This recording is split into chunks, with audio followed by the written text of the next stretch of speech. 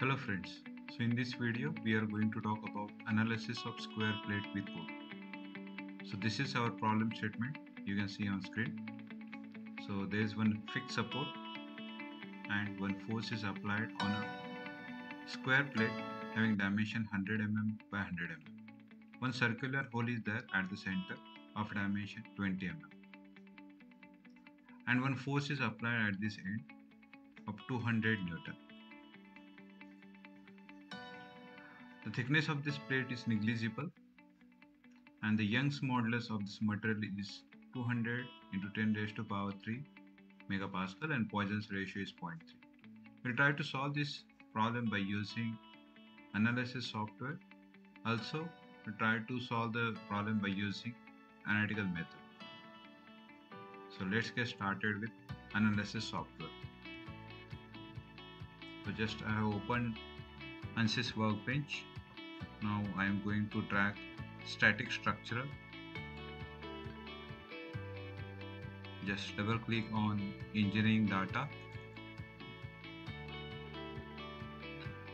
Here by default one material is there. You can add your own material. You can name that material like steel 101. You can put any name. So we can set the properties of this steel 101. So I am going to put isotropic elasticity. So just double click on this isotropic elasticity.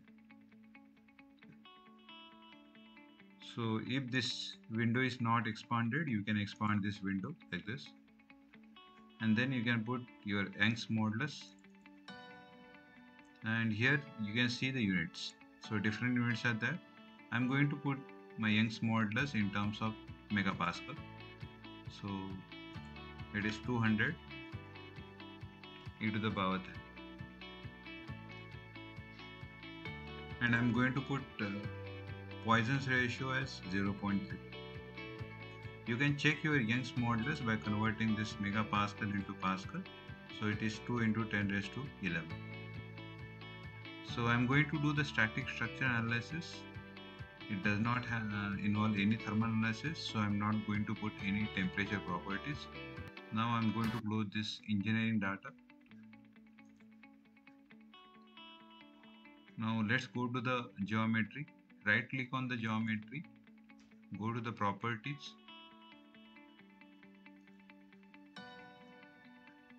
and change the analysis type as 2D. We are going to do the two-dimensional analysis, so that's why we have to change the analysis type as 2D. Then again right click on geometry and go to the new design modular geometry. It will take some time to open.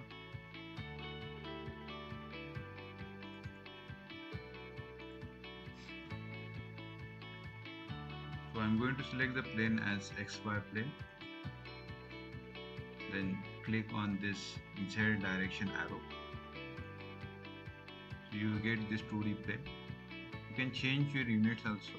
So I'm going to change my unit from meter, by default it is meter, to millimeter. Then we have to draw one rectangular plate or square plate. So I'll go to the sketching, go to the rectangle, just click and drag. We can give the dimensions by using this dimension toolbar. So here it is general, you can choose horizontal or vertical. Just click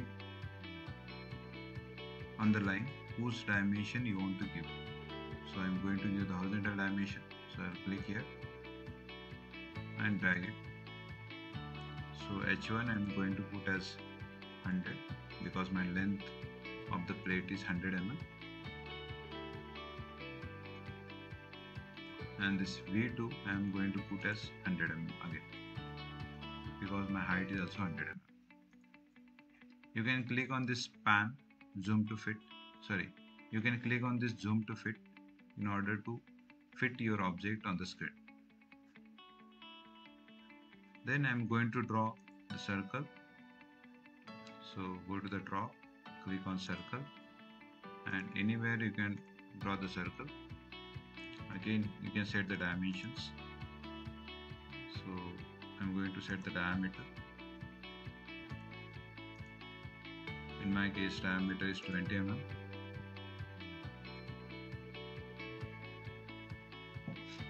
Then I need to fix its position. So for that, again, I'm going to click on General, then center point of this circle and this line.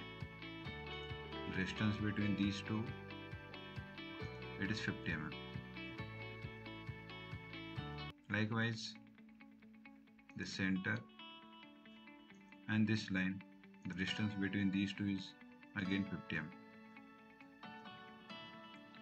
So right now your circle is at the center. Then we need to create the surface by using these sketches. So just click on the concept and surfaces from sketches. Now we have to select the objects.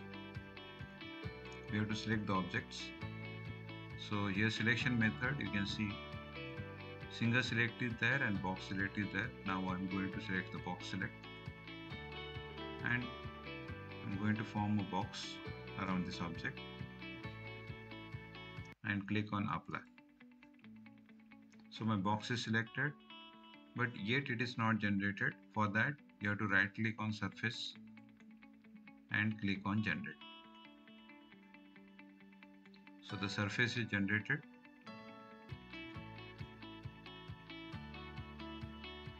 So I'm going to save this workbench file.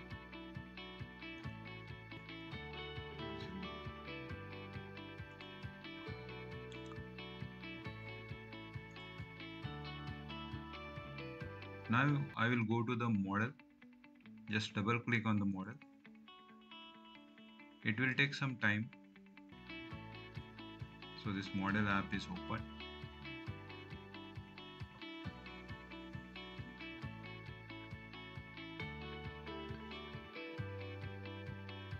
And we can see our geometry is imported in this model. So just click on geometry, expand it, click on surface body and assign the material. So you can see in the material assignment option is there. Right now it is a structural steel, that is by default material. Just click on that, click a small arrow near to that and change our material to steel 101. Then right now we are not going to do any non-linear or thermal analysis. So just click this non-linear effects as no, thermal strain effects as no. Then go to the mesh. Directly you can generate the mesh.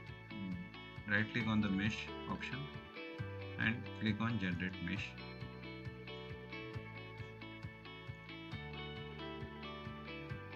You can see the mesh is generated, but if you want to have the fine structure, you can click on like element order. You can set any kind of element order like program controlled, like then linear or quadratic.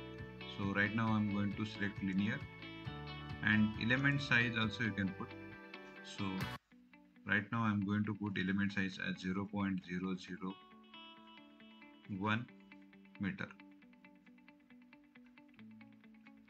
So click anywhere. Again right click on the mesh and again click on generate mesh.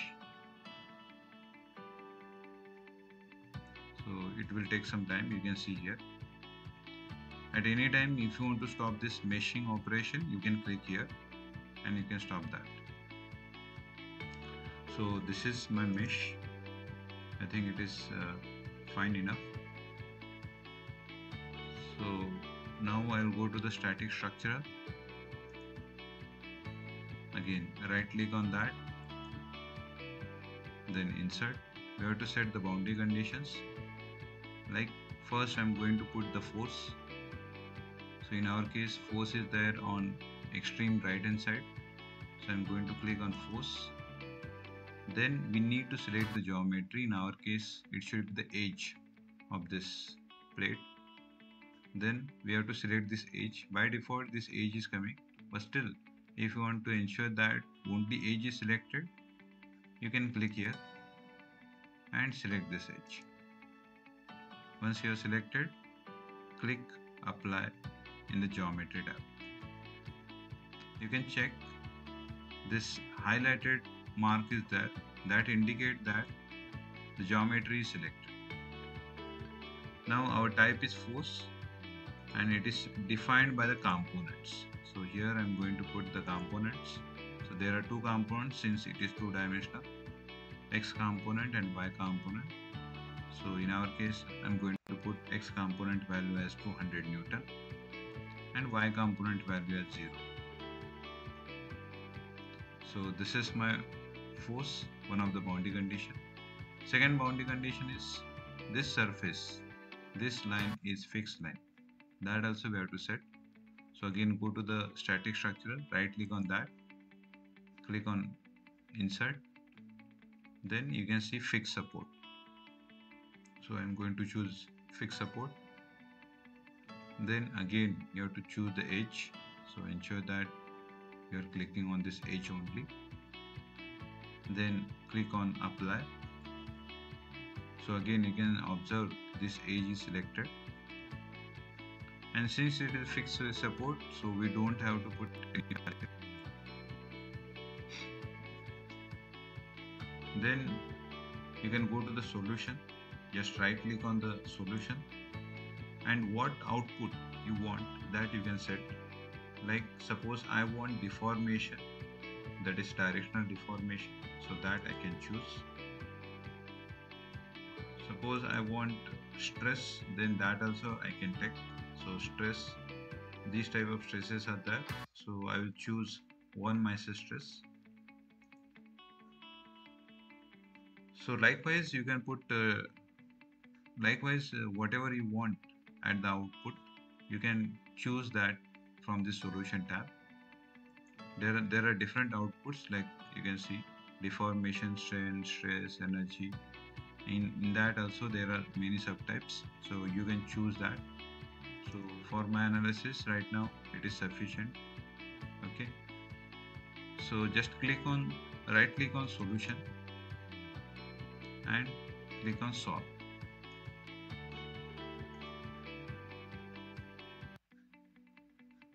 So ANSYS will solve this.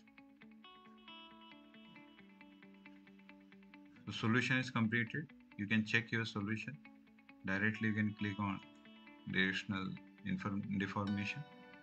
You can observe this is the maximum deformation, this is minimum deformation, and the highlighted part also you can see here.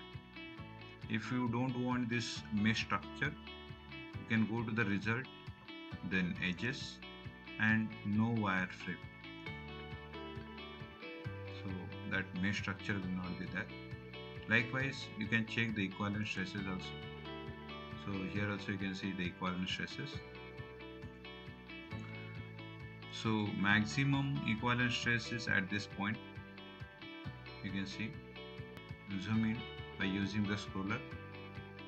So at this point the stress is maximum, and this blue regions indicate at that point stress is minimum. And the value also you can check by using this legend. So this is maximum value of stress is 6.432 into 10 raised to 6 Pascal. Unit also you can check, it is a Pascal. So just let's compare this with our analytical solution, or just try to solve the analytical solution of the same, and then we'll try to compare these two.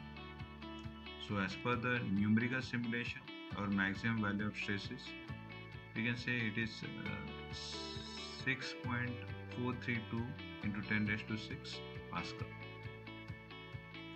Okay, let's solve the same thing by using analytical method.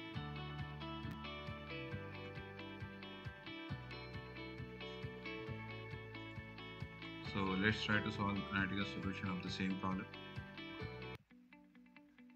So first we try to find out nominal stress. So nominal stress we can find out like force divided by minimum area. So in this case, force is 200 Newton, and area is this whole width, that is capital D, that is 100 mm, and the diameter of this hole, that is 20 mm. So I'm putting in SI units. So finally my nominal stress is 2.5 into 10 raised to 6 Newton per meter square per meter.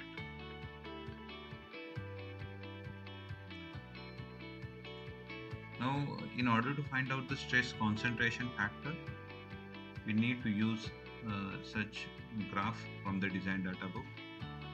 So in this graph, you can see this on the x-axis, the ratio is there, small d by capital D, and the meaning of that term is also given here. So according to your ratio, you can find out your stress concentration factor, and by using that, you can find out your maximum stress. So in our case, this ratio d by d is 20 divided by 100, that is 0.2. And from the graph, we can see the value of stress concentration factor is around 2.53. So by using this stress concentration factor, we want to find out maximum stress. So let's try to find out maximum stress. So maximum stress is stress concentration factor into nominal stress. So ultimately we are getting this value. Okay. Now you can compare this value with our numerical value. So numerical simulation value we are getting, it is 6.432, and analytical solution we are getting 6.325. So we are getting approximately close solution. Now by changing the mesh structure again, we can improve this numerical simulation answer. So that's all